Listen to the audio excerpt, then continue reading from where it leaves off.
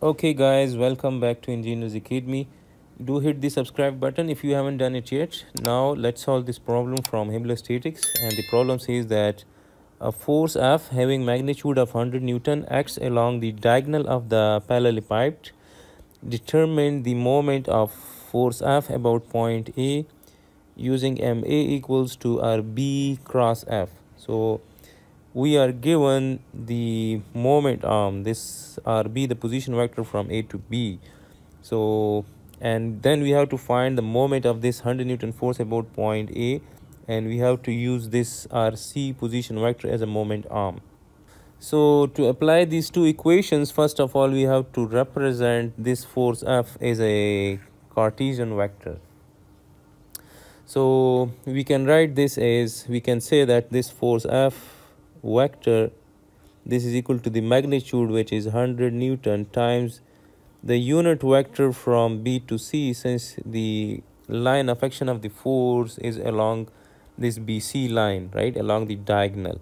So we have to find the unit vector along this BC, and we have to multiply the magnitude of this force F with the unit vector along BC. So this is equal to, we can say that this is 100, and the unit vector from B to C is the position vector from B to C divided by the magnitude of that position vector from B to C. So this is 100, and we have to find the position vector from B to C. So to find the position vector from B to C, again we need to travel along the X, Y and Z from point B until we reach point C. So from B we need to travel 600 mm in the positive Y direction. So 600 divided by 1000 will give us 0.6 meters. So 0.6 meters in the positive J. So when we travel this distance, we will reach this point A, and then from point A we need to travel 400 mm in the negative X. This is the positive X. We need to travel this distance in the negative X, and 400 mm is 0.4, so we can write that this is minus 0.4 I. So we travel this distance, then this distance, and then from here we need to travel 200 mm or 0.2 meters in the positive K, that is in the positive Z.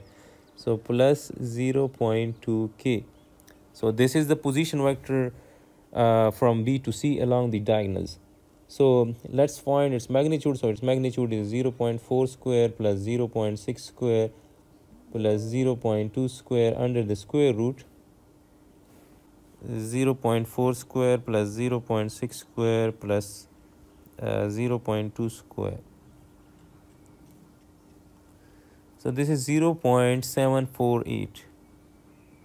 So this whole magnitude is 0.748, and now 100 divided by 0.748, this gives me 133.689.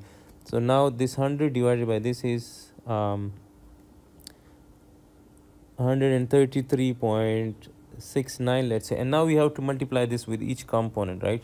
So we can write that this force F as a Cartesian vector is 133.69 multiplied by minus 0.4.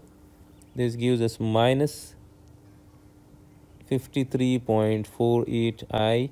Then we have to multiply this with 0.6. This gives us plus 80.21 J, and then with 0.2. So this gives us plus 26.74 in the positive K. So this is the Cartesian vector representation of that force F.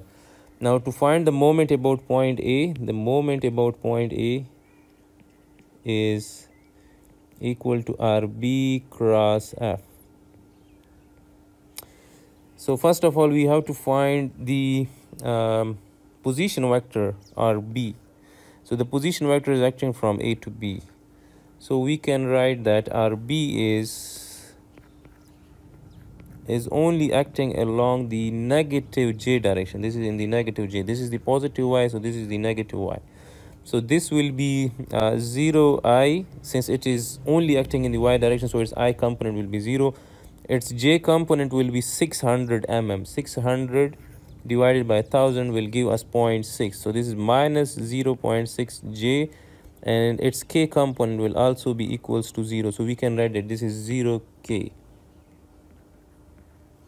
So this is the position vector from A to B, right? This is the position vector RB.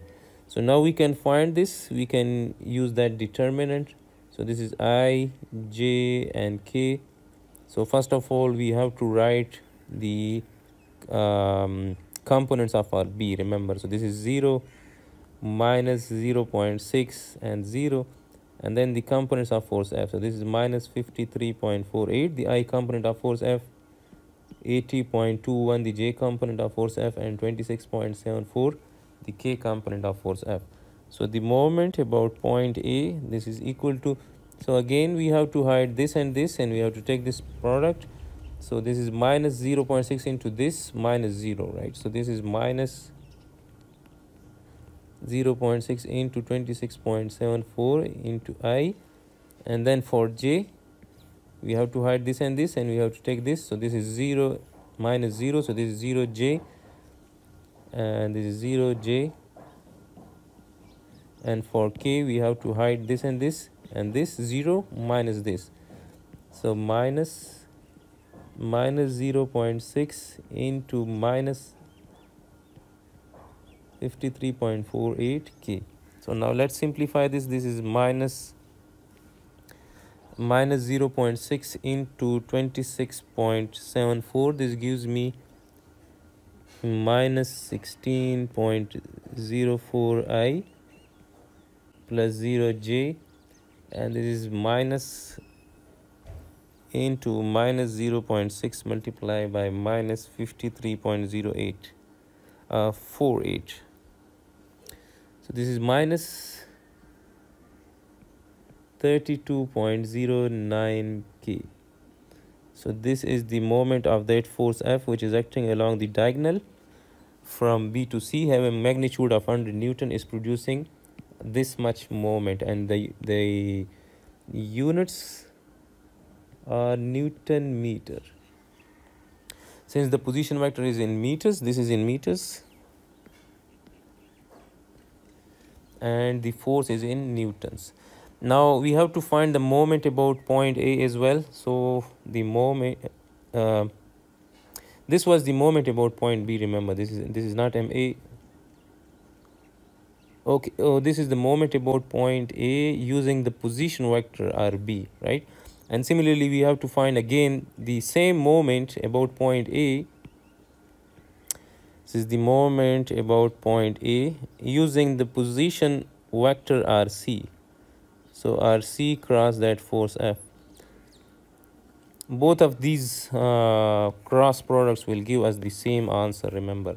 Since we can declare our moment on any vector which is acting from the axis of rotation to any point on the line of action of the given force, right? So we can declare infinite mainly moment arms for a given force F, right? We can say that this can be a moment arm for finding the moment about point A. This can be another moment arm. So any position vector from point A to any point on the line of action of this force F will be the moment arm.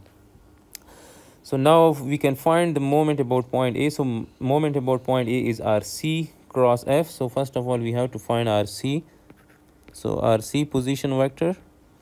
So now as we can see that to find RC, we have to travel from A to reach that point C. So from A, we need to travel 400 mm in the negative x. So 400 mm is 0.4. So 0.4 in the negative I, that is in the negative x. So we will reach here. And then we need to travel 0.2 meters, that is 200 mm in the positive k. So plus 0.2 k. So we have reached point C. So this means that there is no need to travel along the y-axis, that is along the J, since point A and C, they are in the xz plane, or they are in the plane point A and C are in a plane which is parallel to the xz plane. So that is why there is no need to travel along the y-axis. So this is plus 0j. So now this is, again, we can use that determinant method. This is I, j, and k, and minus 0.40 and 0.2, and the component of that force F are given here. This is, we have determined that, so that is minus 53.48, 80.21, and 26.74. Both of these must give us this same answer. So now this is MA. So for I, we have to hide this and this. So this is 0 minus this, minus 0.2 into 80.21 I.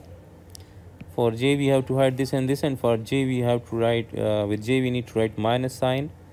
So this and this, so this minus this. So minus 0.4 into 26.74 minus 0.2 into minus 53.48 into j. And remember, with j, we need to have minus sign, right? Since it's the j is in the first row and second column. So here we have minus sign with j. Now with k, for k, we have to hide this and this minus 0, right? So that is plus k minus 0.4 into 80.21. So that is with k. So now let's find this. Minus 0.2 into 80.21. This gives us minus 16.04, minus 16.04 I. So this is minus 16.04, and this is minus 16.04. Similarly, for the j, that is minus 0.4 into 26.74 minus 0.2 into minus 53.48. So this gives us 0, right? So this is 0 and 0 minus 0. So that is that we can write it as plus 0. And similarly for k, that is minus 0.4 into 80.21. So this is minus 32.08. This is minus 32.08 k. So both of these are approximately equal. This is 32.08 and this 32.09. This is the due to the rounding of values, right? So we got the same moment about point A using two different moment arms or position vector. So this is the solution of this particular problem. I hope this will help you in your learning. Do subscribe Engineers Academy for such more problems related to Hibbeler statics.